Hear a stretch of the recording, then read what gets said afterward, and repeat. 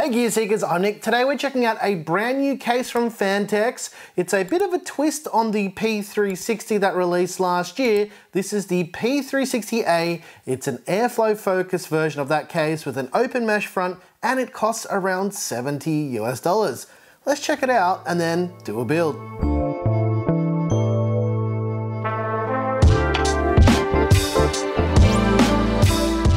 As usual with these builds and these case videos, we build with parts that we have on hand. We don't go out and buy hardware for these builds, and we usually pick hardware that's generally going to get pretty hot so we can give you guys some accurate thermals. So yeah, let's take a closer look. All right, let's start off by removing the panels. It's got a TG side panel, it's got captive thumb screws that hold it in, and the panel just slides off the little latch like that. As we flip the case around, you'll notice that the paint finish is super reflective, so it is a very glossy piano-like finish, although it's not piano black, it's a white color. We'll just pull this panel off as well so we can take a bit of a look. And let's quickly just pull off that front panel as well, because with these smaller Phanteks cases, the hard drive mounting is from the front. So we just give it a yank and away she goes. All right, while we've got the front panel off, let's have a look at what we've got up the front. There's two pre-installed 120mm RGB fans. They're addressable RGB. You can do up to a 280mm radiator at the front or a 240mm rad at the front. There's also two hard drive sleds for spinning rust, which is down the bottom. It's got all the included accessory box that Phanteks traditionally does. The sleds are the standard Phanteks toolless design ones. Basically, they've just got clips on either side. Put the drive in, clip them in, and you're good to go. Inside the accessory box, you've got standard things like zip ties or tweezers or whatever you want to call them, and also all the screws required for building your PC. On the back side of the case, we've got 3 spots to mount 2.5-inch SSD drives. It's got 2 sleds included with this. There's a cable routing channel with Velcro tie downs which aid in cable managing everything nice and cleanly. This is actually a nice solution. I really like this. It also allows you to expand the RGB. So if you want to add other addressable RGB products, you can plug it straight in and use the built-in controller that is built into the top of this case. As well as being able to add to it, you also have this. This is the motherboard pass-through cable, so if you wanted to control this with something like AuraSync or Mystic Light or RGB Fusion, you can control all of the case lighting with this if you plug this directly into your motherboard. The RGB controller does require you to actually use SATA power or SATA power, so you will need to plug this in for it to work. We do get comments from people quite often saying why the built-in RGB does not work on their case, and this is usually the reason, because people will forget to plug these in. So if you're going to be using the in-case lighting, make sure you do plug this in. As far as the basement is concerned and power supply clearance, without the hard drive cage, you're not really going to have an issue fitting any power supply. You can actually remove this hard drive cage pretty easily. There's a bunch of screws on the inside of the case and underneath that allow you to remove it. So yes, if you do want to put in a bigger power supply, you can do that. Otherwise, you're looking at about 160 mils max for the bottom for your power supply. For fan mounting, as I previously mentioned, you can do a 280mm rad up the front. You can't put a 360 in the front. There is no opening towards the bottom for this, so it's not possible. You can also do a 240 or a 120 up the front. It's got the two 120mm already installed. In terms of mounting at the top, you can do 2 140mm fans. You cannot do a 280mm AIO unless the clearances are quite low, which is basically not going to happen. You can do a 240mm AIO up the top, which shouldn't be any problem at all. As well as that, there's a single 120mm fan mount at the back of the case. In terms of motherboard support, you can put in an ATX motherboard with a maximum width of 280mm, which I'm gonna say you could possibly pull off an eATX, although, yeah, I would have to test that, but I'm not gonna be doing that in this video. As far as GPU support, you can do a maximum of a 400mm GPU. There's not many 400mm GPUs out there, so you should be pretty good with fitting basically any GPU in here. unless you're front mounting the AIO. As well as doing a 400mm GPU, which is you're just not going to find. You can also do a vertical GPU mount as well, because there is no cross bracing for the rear brackets here at all. You can pull them out, put a vertical GPU bracket in, no problem. Dust filtration is pretty straightforward as well. You've got a dust filter on the bottom for the power supply, and you've got a magnetic dust filter that goes on the top of the case, because the mesh front actually acts as a dust filter as well. So you don't actually need any filtration from here.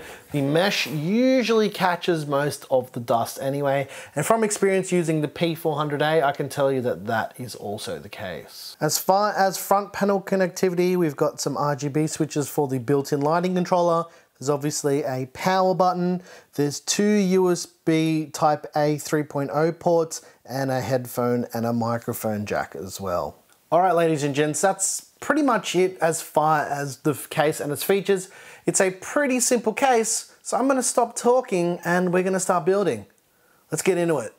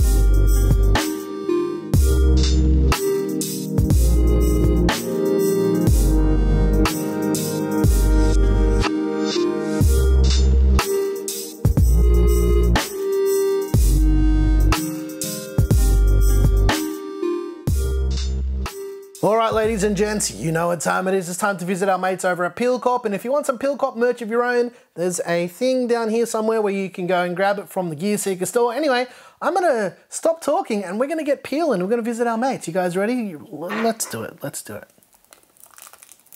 Ooh, that's a nice one.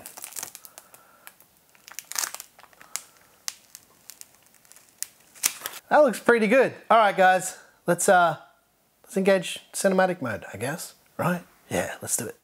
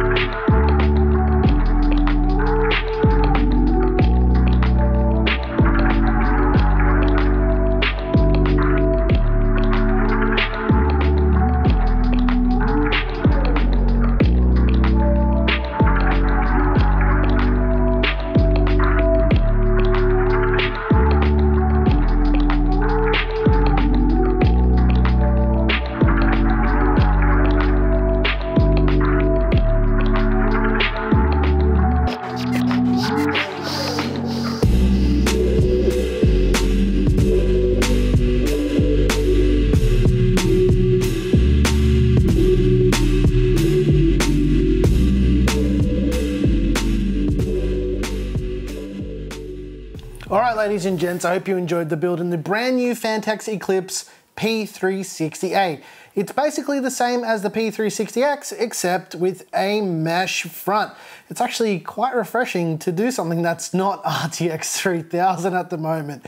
Yeah, I missed building, if you couldn't tell. Anyway, let's quickly take a look at the thermals. Now, you're seeing the thermals on screen right before your very eyes, and what you're seeing is the thermals are decent. The problem that we're having with the thermals with this case is this cooler. It is not very good. Now, I suspect if we used a better cooler that didn't have an in-radiator pump, it would perform a whole lot better. But at the end of the day, the results aren't actually too bad. But yeah, I think there's a lot of room for improvement with a better cooler. So we will actually come back to this in the future with another build, but for now, these are the results that we had. And the reason why I picked this cooler as well is because I hadn't used it yet and I wanted to see how it would perform.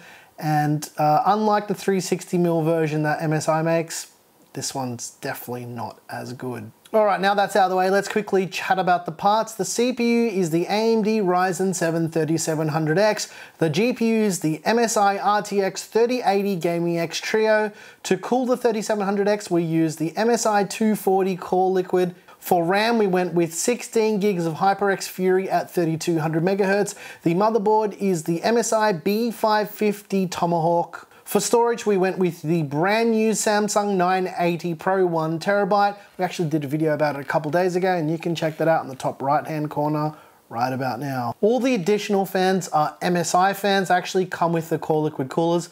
I pulled one of the fans from one of the other Core Liquid coolers that we've got to make all three of these exactly the same. The RGB is set up through the controller built into the case. I didn't use anything else, and I wanted to go unicorn spew because we haven't done it in a while, and it looks kind of cool with this case. White cases usually diffuse the light quite well. However, the inside of this case is matte black, which looks pretty cool. I'm not gonna lie, I think the contrast here is really, really nice. A lot of people won't agree with that, but I think it's cool. As well as the top filter also being black, I like that, and the black accent on the front is really nice too. In terms of building in this case and the cable management, it's excellent, classic Phanteks style, super easy to make everything fit. I even used a larger power supply than I would recommend just to see how it would go, and it fit no problem. Just want to circle back and quickly talk about the vertical GPU mounting.